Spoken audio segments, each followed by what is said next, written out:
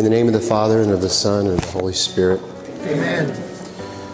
God of power and mercy, in love you sent your Son that we might be cleansed of sin and live with you forever. Bless us as we gather to reflect on his suffering and death, that we may learn from his example the way we should go. We ask this through that same Christ our Lord. The first station, Jesus in the Garden of Gethsemane. We adore you, O Christ, and we bless you. Then Jesus came to them to a place called Gethsemane, and he said to his disciples, "Sit here while I go over there and pray." He took along Peter and the two sons of Zebedee and began to feel sorrow and distress. Then he said to them, "My soul is sorrowful, even to death. Remain here and keep watch with me." He advanced a little and fell prostrate in prayer, saying, "My Father, if it is possible, let this cup pass from me, yet not as I will, but as you will." When he returned his disciples, he found them asleep. He said to Peter, "So you could not keep watch with me for 1 hour? Watch and pray, that you may not undergo the test. The spirit is willing, but the flesh is weak." Lord, grant us strength and wisdom, that we may seek to follow your will in all things. Then while Jesus was still speaking, Judas, one of the 12, arrived accompanied by a crowd with swords and clubs, who had come from the chief priests, the scribes, and the elders. His betrayer had arranged a signal with them, saying, "The man I shall kiss is the one. Arrest him and lead him away securely." He came and immediately went over to him and said, "Rabbi." And he kissed him. At this they laid hands on him and arrested him.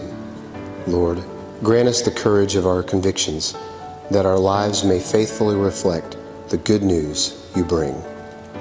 When the day came, the council of the elders of the people met, both chief priests and scribes, and they brought him before their Sanhedrin.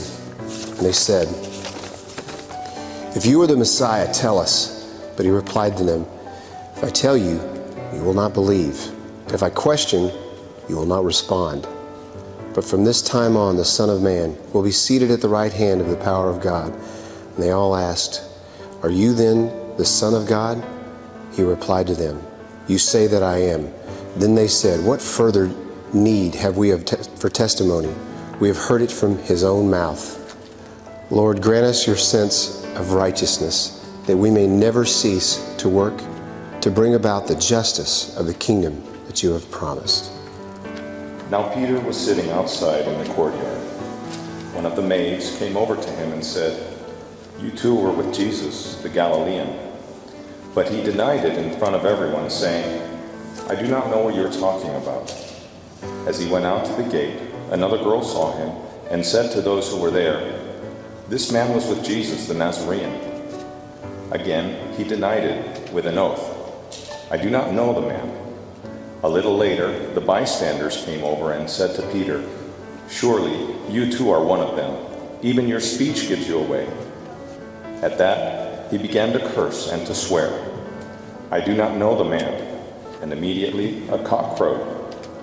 Then Peter remembered the word that Jesus had spoken, "Before the cock crows, you will deny me 3 times."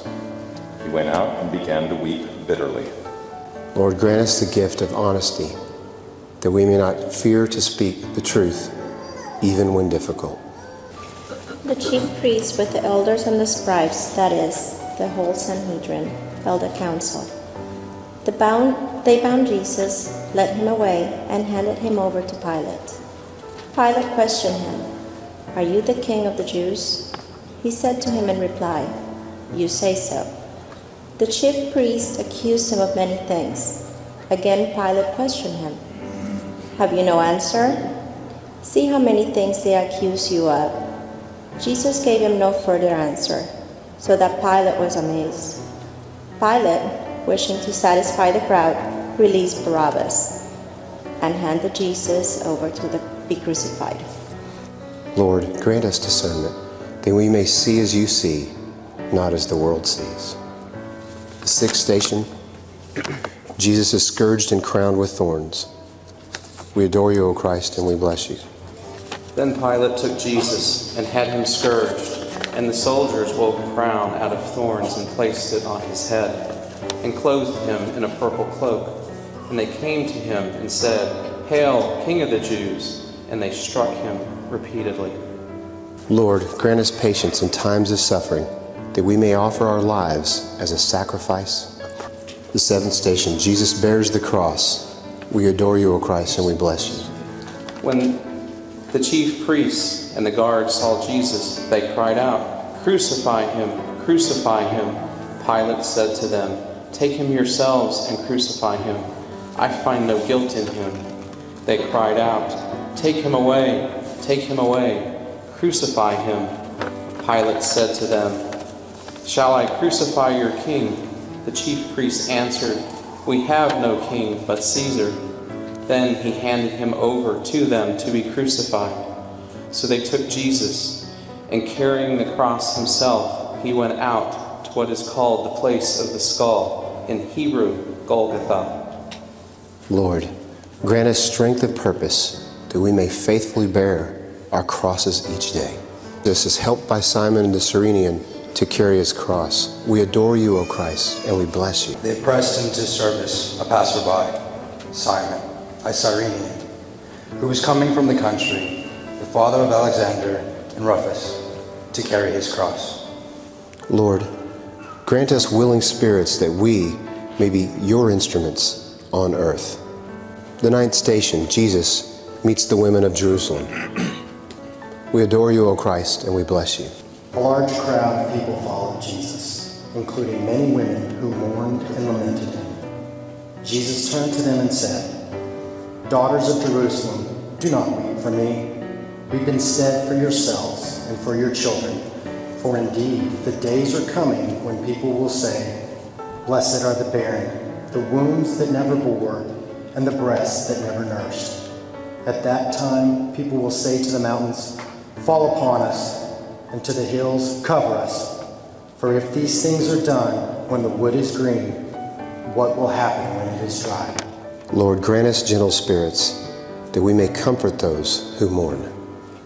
The 10th station, Jesus is crucified. We adore you, O Christ, and we bless you. When they came to the place called the Skull, they crucified him, and the criminals there, one on his right, the other on his left. Then Jesus said, "Father, forgive them, for they know not what they do." Lord, grant us merciful hearts, that we may bring your reconciliation and forgiveness to all. The 11th station, Jesus promises his kingdom to the good thief. We adore you, O Christ, and we bless you. Now one of the criminals hanging there reviled Jesus, saying, "Are you not the Messiah? Save yourself and us." The other, however, rebuking him, said in reply, "Have you no fear of God? Are you not subject to the same condemnation? And indeed, we have been condemned justly, for the sentence we receive corresponds to our crimes. But this man has done nothing criminal." Then he said, "Jesus, remember me when you come into your kingdom." He replied to him, "Amen, I say to you, today you will be with me in paradise." Lord, grant us perseverance, that we may never stop seeking you. Jesus speaks to his mother and the disciple. We adore you, O Christ, and we bless you.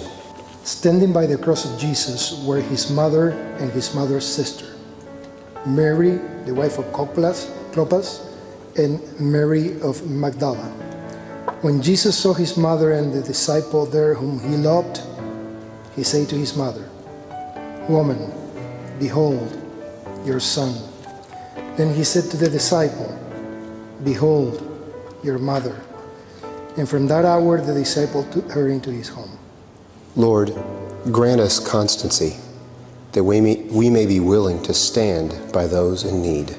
The 13th station, Jesus dies on the cross. We adore you, O Christ, and we bless you.